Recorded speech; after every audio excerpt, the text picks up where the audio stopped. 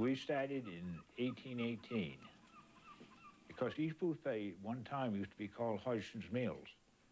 They had a sawmill and a grist mill.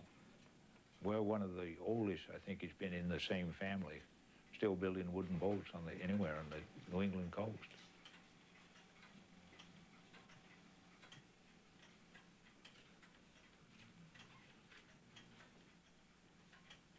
My wife is a little bit on the mad side. I've got about 125 of these models now, and they're all up over the wall, as you can see, and I don't have any place for these.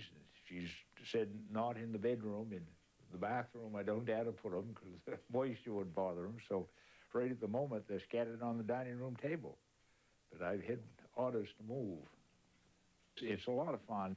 Most of the ones we built here in East Boothbay. I built them, my father built them, my grandfather built.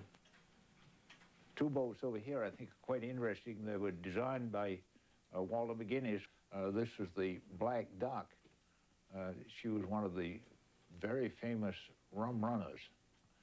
Then he turned around and had the job for the Coast Guard and built this rum chaser. Well, the rum chaser caught the rum runner and they confiscated that boat and used her as a rum chaser.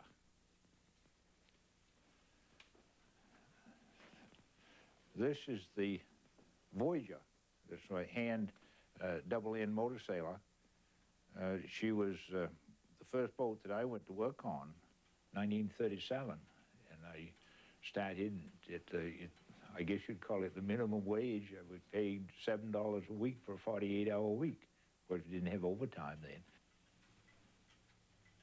I kind of think about it. I wonder how my Uncle Charles would feel, or Starling Burgess, or L. Francis Herreshoff, or George Owen, the Stevenses that I've known as the designers, what they would say if they could see this little squirt that was running around in the shop doing what he's doing now.